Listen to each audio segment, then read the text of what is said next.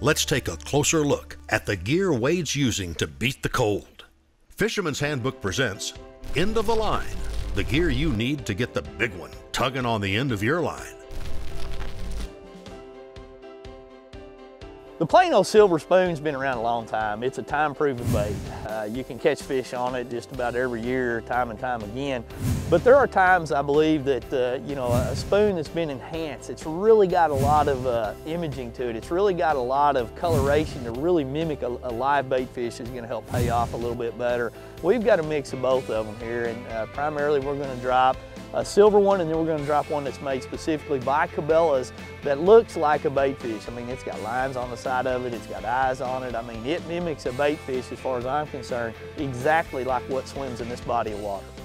You know, our rod and reel setup today, we're using 7-foot rods, which is primarily what I like to. They're made by Cabela's. I like a medium heavy to heavy action rod when I'm fishing these bigger weights, you know, because we're going to be dropping a 3/4 to 1 ounce spoon to be able to really get it going right by their head. We're spooled up with 20-pound Sunline Super Mono. I think that is the best setup for what we're doing here.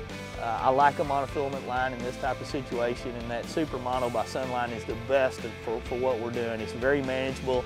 It doesn't get, it's able to handle the cold weather. It doesn't kink up on me as bad as some lines do when it gets cold like this.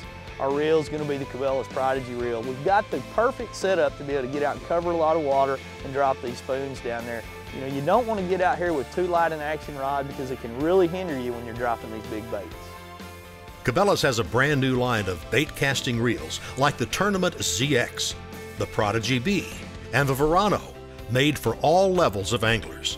To find out more about these reels or for any of the products seen on today's show, visit Cabela's.com.